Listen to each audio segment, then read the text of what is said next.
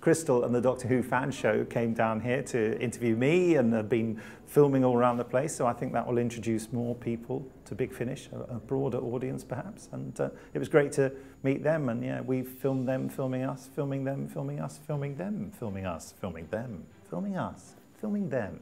We're at Big Finish Day 8 and it's a convention celebrating audio, fan-made audio, because of course Big Finish started off as fans, but Big Finish has become, you know, obviously what it is today, and now this is their convention, which is amazing.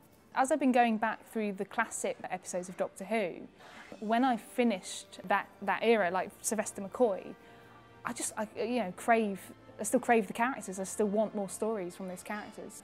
I recently started listening to Dark Eyes, and of course, you know, we've only got one TV movie with Paul McGann.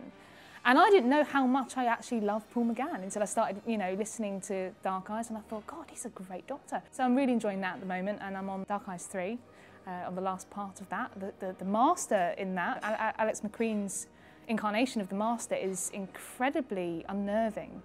What are you saying? You'd like to have been a doctor, but you didn't have the patience.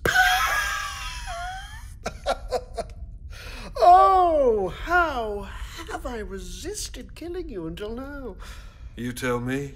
But there's so much. I mean, I'm a newbie to Big Finish. I mean, I've really, you know, only really started listening this year. So it's always been on my radar, but and now I've started, I'm just like, wow, there's so much out there. So I can't wait to you know, start exploring.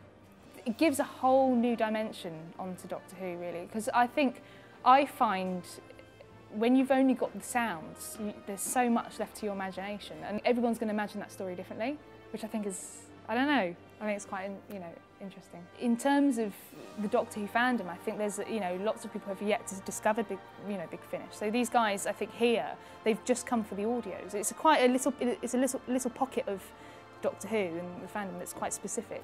It's interesting. It's definitely, I've never met Big Finish fans before, so it's quite different.